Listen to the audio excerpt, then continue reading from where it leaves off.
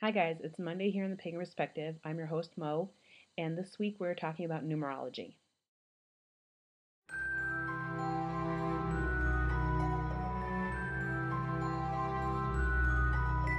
So, my source for all the information I'm going to give you guys today is The Idiot's Guide to Numerology, and it's actually a really easy to follow book, obviously, and I highly suggest it. I've been reading through it and looking up little things here and there, and I really like it actually.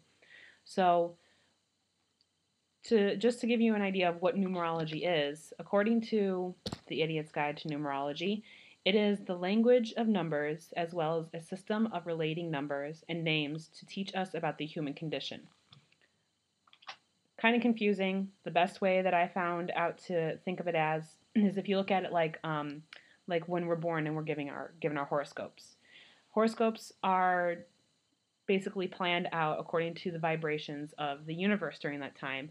This is why we're kind of able to get a general idea of what people's personalities are like based simply off of their horoscopes.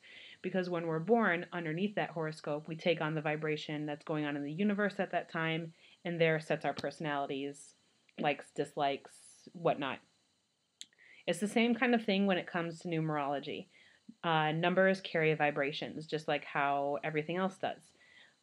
When you are born on a certain day, those numbers carry a vibration that add into who you are and what your life is going to be like. The letters in your numbers, or the numbers in your letters of your name, carry vibrations, and when those are all added up, give you more information about yourself or your future life, your path, whatnot. So the big things I want to go over today with you guys are the 5 core numbers. And the 5 core numbers are the destiny number, life path number, personality, maturity, and soul numbers. So first let's go over the life path number. And the life path number is what's going to help you make decisions and kind of give you an idea of what kind of road you should follow along. You find out your life path number through your birthday. So for example, my birthday is April 29th of 1988. So we're going to take the month 04, add them together, give the number 4. Take the day 29, add them together, you get 11. Add those two numbers, because we need to get small numbers, you get the number 2.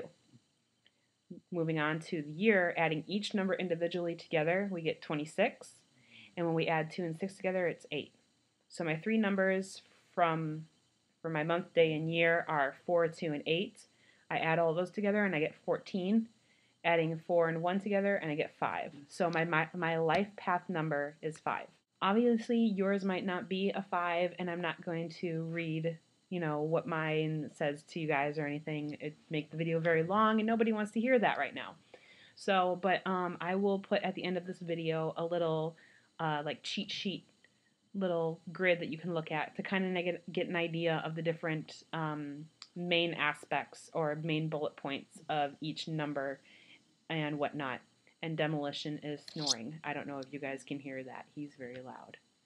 So next we're going to do the destiny number. And the destiny number is figured out by adding the numbers in your name together. And the destiny number is looked at as being what your purpose is in life in general. So the best way to find out how the numbers work and everything like that is to take a piece of paper, number it 1 through 9, and then under each number put a letter and go through the entire alphabet. So there should be 3 letters under each number, except for number 9 should only have 2. And then go through and decipher out your name. If you are married, this is based off of your birth name. So you should use, if you're married and have taken on your spouse's name or your significant other's name, you need to use your maiden name. So my full maiden name and everything is Maureen Linnergard. And when I add all of that together, I got a destiny number of 8. Again, so my total number when it was all put together was 89. Whatever that big number is that you get, you need to put together, which got me 17, and then put it together again, which got me 8. Next is your soul number, and your soul number is figured out by adding up the vowels in your name. And the soul number is used to find out what your heart's desire is. If you're someone with a Y in your name, and that comes up to the whole thing of is Y a vowel or whatnot, Y is considered to be a vowel when doing numerology when it is the only Y that has a vowel sound in the syllable. Some Y names, just to give you some examples that they have listed in this book, are Amy, Betsy, Bobby, Dusty, Ellie, Henry, Lily, Sandy, Sally, Patty, Toby, Stacy. So if there's more than one Y in the name, but one of the Y's doesn't give a vowel sound to the syllable, do not include that Y, is basically what this is saying right here. So when I add all of mine together to get my soul number, all the vowels in my name, I got the number 29. Added together gets you 11. Next is finding out your personality number. And your personality number is found out by adding the consonants in your name together. So anything that's not A, E, I, O, U, and Y, which we already covered, whether or not it's considered a vowel or a consonant. So I put all mine together and got the number 60 total, so that gave me a 6 as my personality number. The fifth and final core number is the maturity number, and this is found out by adding your birth name to your birth date, and is looked at as the way to find your true self.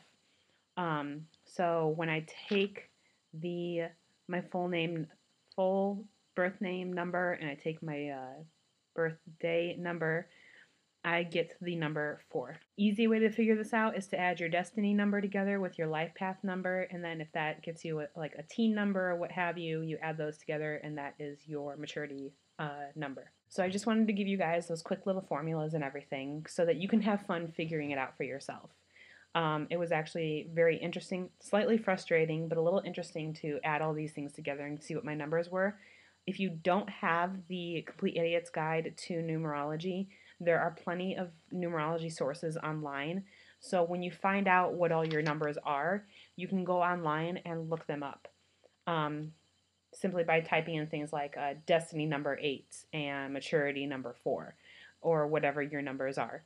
I hope that gave you guys something to do for this week, and hopefully you'll find it to be as interesting as I did. A lot of stuff that I read in the book when I looked up all my numbers was very, very, really close and very interesting to look at, just like, when you read about your horoscope for the first time, really. So I hope you guys found it interesting. I will be putting up the little grid for you guys about each number, the bullet points of those numbers. And other than that, I will see you guys next week. Have a great week and weekend, and aho.